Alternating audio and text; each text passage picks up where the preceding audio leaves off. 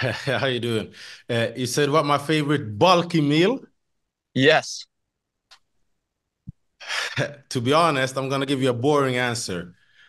I haven't been craving for nothing because I've been fat, like I've been full all the time, right?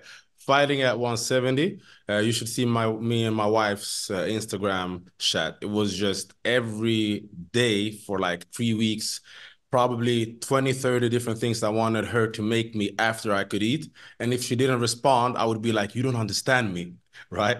Now I can eat. I've been eating, so no funny meals to say anything about. Makes sense. Now, another new thing that happened this offseason, you became a father. I'm wondering, what's that like? What's your favorite part? What's your least favorite part? Oh man, to be honest, I don't have no least favorite part. That it's amazing. He actually came between the semis and the finals last year in September. Mhm. So it's a little bit more than 6 months now. But no, it's a blessing. People have been telling me all the time, like life starts when you when you become a parent, and it's hard to understand. And like, but for me, it's just been a blessing. I'm sure he's got an awesome dad to look up to. So, congratulations and best of luck on Friday. Bless you. Patrick. Hey, Saibou. So obviously, we're seeing you up at 205 now. What went into this decision to move up to light heavyweight?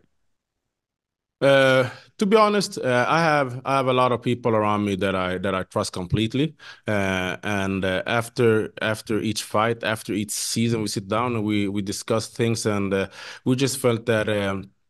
I already won at 170. I've been fighting at 170 since 2019. It was easier for me at that point to make the weight. It just became harder and harder for me to make the weight. And at one point, we just thought like, why not try a new weight division? And I got intrigued by being the first and only one that's been competing in three different weight divisions. So for me, instead of making a crazy cut, I'm doing no cut. So it's gonna be fun. Yeah, it seems like it must take a lot off your plate not having to cut any weight anymore. Yeah, So yeah, yeah. Mike Tyson, Dwight Howard, Roy Jones Jr. are all some of the names that have taken notice of you and your skills. How does it feel to receive so much love from some of the greatest athletes outside of MMA? Come on, man. That's something as a athlete, being able to have other athletes that's been paving the way for you, not in the specific sport, but just like in general, right? Being able to look at what you've been doing and give you some props and give you your flowers. It's amazing. It's not why I do it, obviously, but it definitely helps and makes it much more fun and much more motivating. So you talked about the confidence you'd have in a matchup with current champion Impa Kasaganai. Is that a fight you'd want as quickly as possible, or was that one you'd rather have maybe in the championships? Uh, to be honest, I'm just answering the questions, right? But I have no Impa is not in my mind whatsoever, right? Impa is fighting my teammate Alex, and I'm looking forward to see that fight. The only guy that actually has my attention right now is Josh. So if and when I face Impa, I'll answer all the Impa questions. But right now, all my focus is about Josh. Thank you, Saibou. Looking forward to Friday. Ryan. Saibou, good to see you again, man. I know that obviously didn't go the way you wanted to in the finals last year, but just out of curiosity, were you able to get over to Senegal and spend some time with family? Unfortunately, I didn't make it out to Senegal this off season. I hope to be able to go out after this season. That's something I'm definitely gonna try to plan for. Now, when I have my baby boy as well, he needs to get introduced to Senegal and meet all his relatives over there. Yeah, I hope you can get back out there soon. And now that you're in Las Vegas and you have that amazing stable of fighters at Extreme Couture, is there anyone that you've been training with more as you kind of bump up to 185 and getting used to the bigger guys? I know you have a good stable of middleweights there. Uh, to be honest, I've been going with a lot of middleweights since when I fought at 170. A little bit, I started to go a little bit more with light heavyweights and sometimes get rotated in with a heavyweight, but mostly with the same guys. To be honest, it's not a major difference because I was going with a little bit heavier guys before. And you mentioned not having to cut weight. I having seen you in person, always thought that you were up in the 200. You have that bigger frame. Do you feel like you're carrying it well and that you'll be competing well at this weight as well, too? Yeah, I actually do. And that got back to the decision that I still told you about with me and my team. We actually thought that I would be able to perform better at this weight. So that's why we made a decision to move up.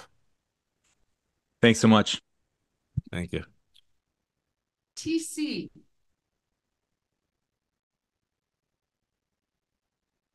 Hey, Thank Saibou, you, it's TC. TC from Vegas Sports Connect. Thank you for taking questions here today. Just had a quick question in regards to you jumping up to 205. Do you have any potential concerns about adjusting with the weight class? Just you got a familiar opponent who's familiar with that weight division. He's been taking care of business there. Was just a finalist last season. Again, do you have any concerns about your ability to adjust to a new weight class? I actually don't. I believe that I'm gonna be able to perform well here. I'm gonna compete in a weight that my body is used to, and not having to go through the crazy weight cut and dieting for a long time. In my case, to be able to make 170 has made it better for me because I've been able to actually focus on just my craft and staying in the gym and going hard, and then being able to refuel and refeed. So. So I actually believe that my body is gonna hold up good here, and I'm not concerned about the weight. Thank you. Lorenzo. Saibou, it's great to talk to you again. It's exciting to see you in the light heavyweight division. You touched on it earlier, but I was wondering about how long ago was it that you started thinking that this move might be a possibility for you? Uh, to be honest, like we've always known that me making 170 is not gonna be something that's gonna be going on for too long. So after the finals, we sat down. We were going through different options that we had, and we decided that this was the best route for us to go. So I would say after the finals, a couple of weeks after that. Do you think your conversation that conversation with your team would have been differently if you would have won in the finals last year, you think? Yeah, that's a very good question. That's a very good question, and um, I honestly don't know. I hope that it would have gone the same, but I honestly don't know. Understood. That's fair. And as it pertains to your first matchup here in 2024, your first opponent is none other than Josh Silveira. Both of you guys were 2023 championship finalists. And man, both of you guys had some wild finishes in 2023 also. So what can we expect to see this weekend once the Smart Cage doors locked?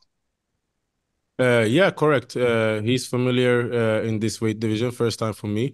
A fun matchup. I'm looking forward to going in there with him.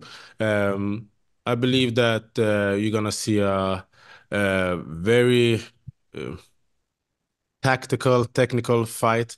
But at the same time, both of us are gonna be looking for finishes, and both of us have the ability to finish. So for me, I'm gonna go in there. I'm gonna go in there disciplined, but as usual and as always, I'm looking for something spectacular.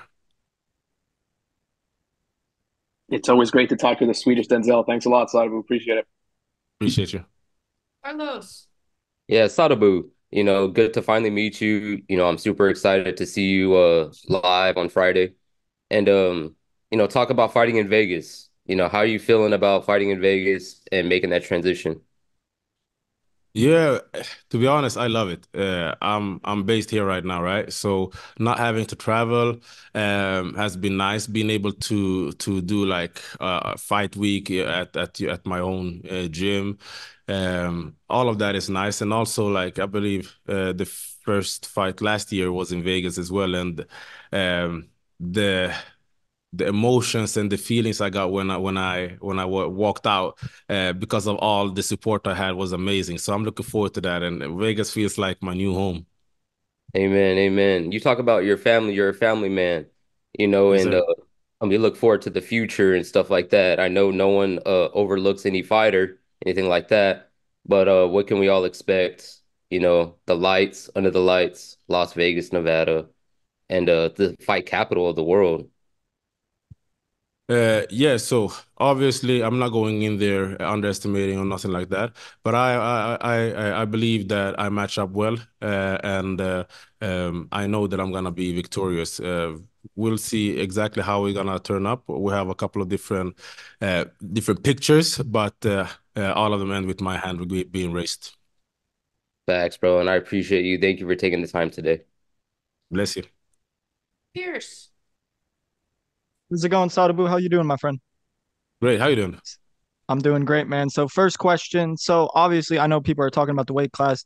While size tends to be maybe something you might be inferior in this division, one thing that you could be beneficial is your speed and footwork. Do you think that those advantages will be key to your success in this division? I believe so, but don't go telling my opponents that. And and then next question. So obviously, not many people want to strike with Saibou C. Do you expect Josh to be looking for takedowns this fight? And if so, how do you think your grappling is going to look at light heavyweight? Josh is a well-rounded fighter. You've seen it in all his fights. He can do it all. So I expect him to come out and try to mix it up. It's MMA. It's not a striking fight. So and with that being said, it's MMA for me as well. So I believe that my wrestling and my grappling is holding up. And then one last question. So I know someone mentioned we have actually four PFL champions in the light heavyweight division this year. Do you feel Yeah. like for the better, this makes you more excited that you're facing tougher competition here this season? Can you say that again? I didn't quite understand what you meant. Sorry, I was just saying, so like now since we have a lot more champions, the competition's going to be a lot better. Does that make you more excited and more motivated to perform? I don't need no more motivation than I already have. I'm so motivated every time. I always say this, like for as long as I'm this motivated, I keep improving, I keep getting better. I wake up and I do what I need to do, and not starting to take sessions off and be like, no, I don't need to do that. I don't need no more added motivation. I have a guy in front of me, and that's all the motivation